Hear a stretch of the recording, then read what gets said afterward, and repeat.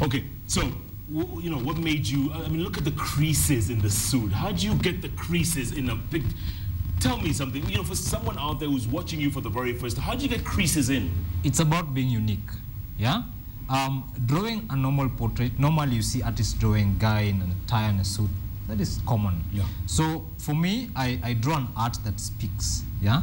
I did a Mona Lisa type of art. If you look at this from one perspective, you're kind of smiling. If you look at it from another perspective, you're serious. And then the creases, the details, I love details. So you can, at what point am I smiling? I can't see me smiling. Look at it from one perspective.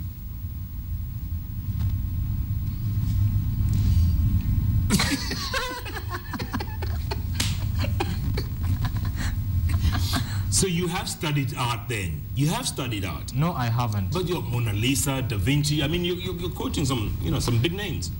These are just common names that everybody knows. Okay. And as a Luo, you don't say. I'm learned by default. Yeah? Correct. So these big names can't pass me. No. Come on, man. Okay, so other requests.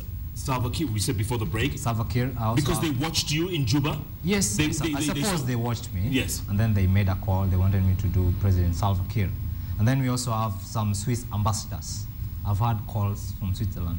They want me to do some Swiss ambassadors. Yes. I have a very good friend of mine who would really make a good portrait. His name is Bob Colimore. Could you do him? Yes, I will. No hair. I mean, you know, you don't need the hair part. We call him Kihara. That would be even easier. Easy, exactly. That'll take like 15 minutes.